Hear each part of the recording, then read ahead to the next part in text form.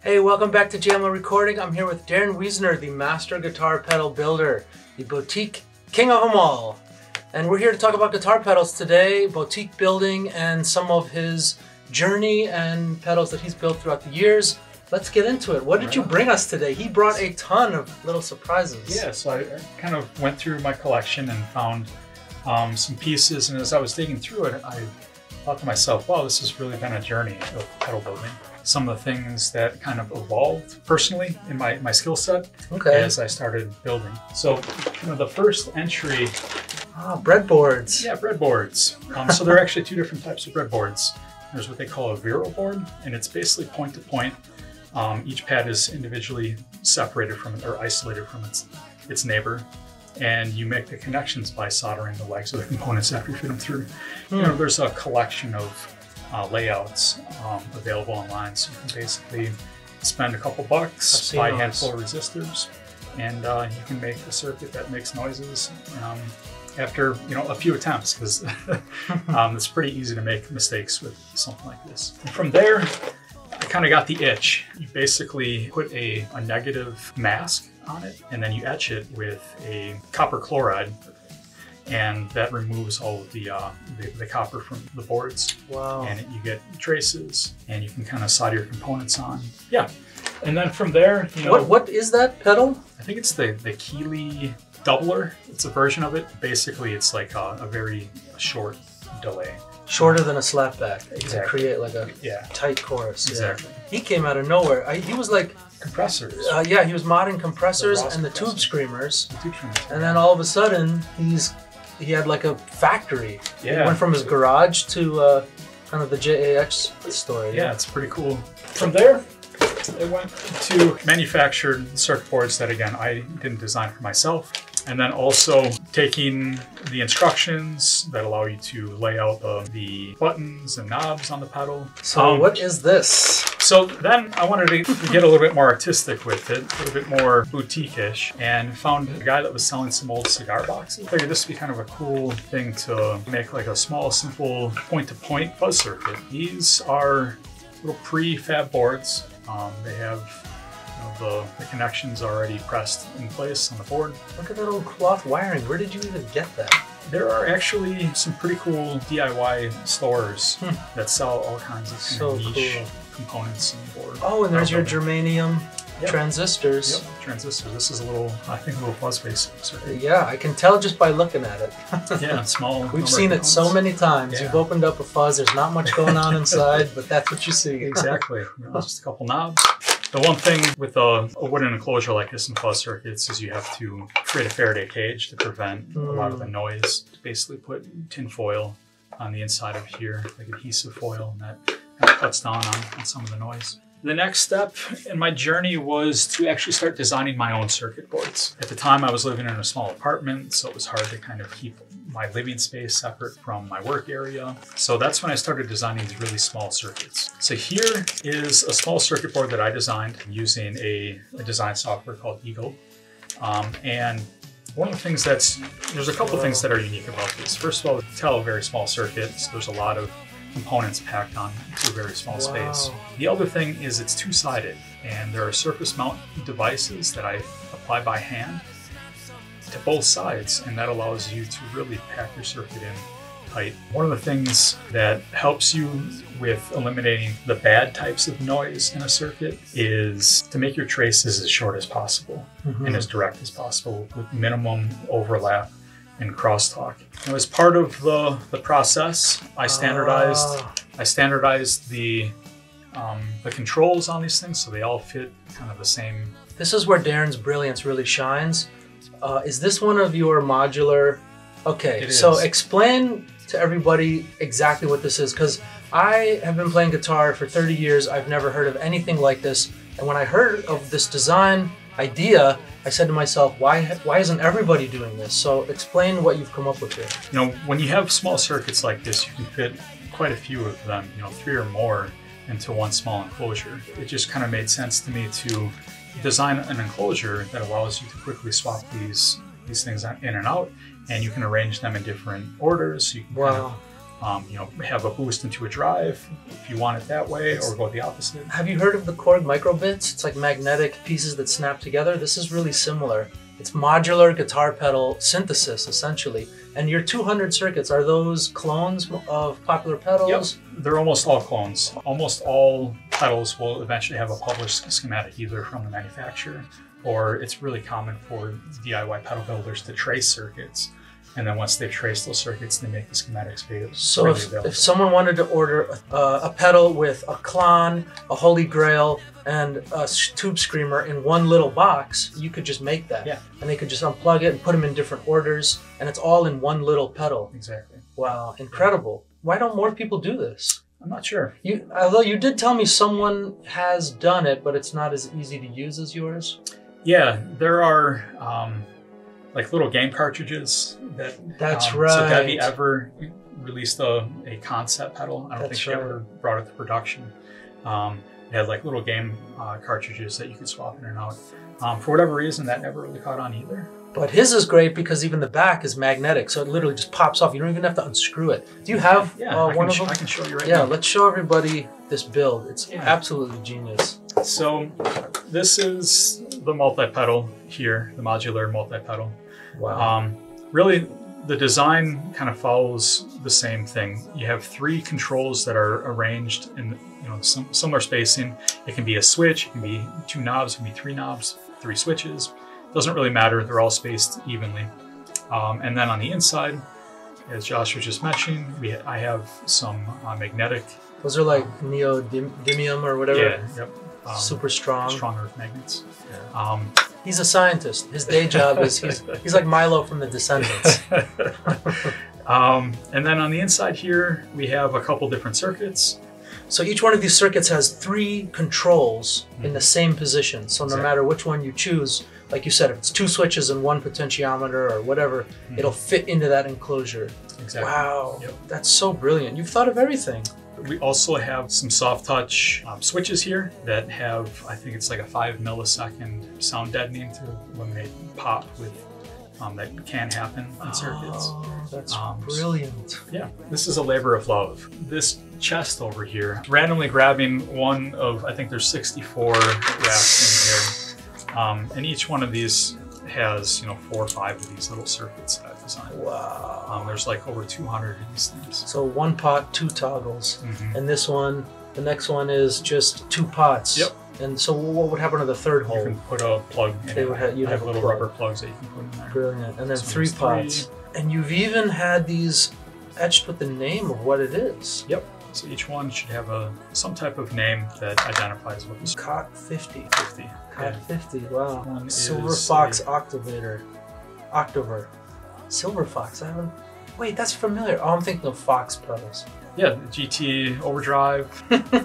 My eyesight is bad. Kind of the classic control arrangement for any type of dirt pedal will have like the output in the upper left, I believe. It'll have a tone in the middle, and then your kind of drive in the upper right. You may have those switched around, but almost all of them have the same arrangement. And there's actually a really simple explanation why that isn't obvious, and that's because of how the schematic is arranged. So on the input, the first control that comes off of the input is going to be your distortion. It's kind of what modulates, whether it's your op amp or the transistor, whatever is kind of overdriving the circuit is going to be the first control. The next control is going to be the tone control. All the way at the end of the circuit, you have your output. And that's why it's going to be on the output side of the pedal. I've never noticed that all pedals pretty much follow that traditional practice. It's because of the schematic. The electrons flow through the circuit. It's pretty cool. What's your favorite distortion pedal of all time? I know it's depending on what genre you're playing that day, but just your overall. The Boss DS2. Yeah? Yeah, for sentimental reasons. It was my first distortion pedal. Also, I really like that kind of nasally distortion in mode 2. It just, I don't know, there's not really anything else like it. And it's actually a surprisingly complicated circuit to the extent that there is nothing available in the DIY market. So it'd be easy for you to corner that. Mine is the Crunch Box. Moore makes the Cruncher for like $40, and it blows away like these $500 boutique distortion pedals. Incredible. I love, there's a company in Brooklyn called Balls, and they have one called the Big Balls.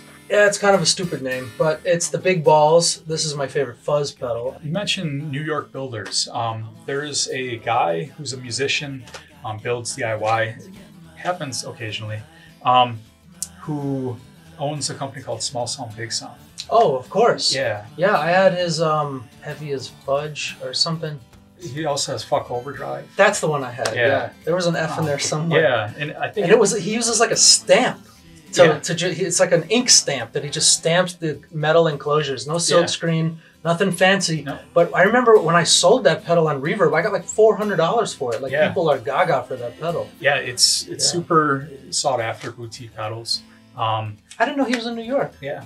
So what else did you bring us? Yeah, so this is kind of my latest project. What? This is a giant PCB, and it's not actually a pedal at all. It's a circuit board for a guitar amplifier.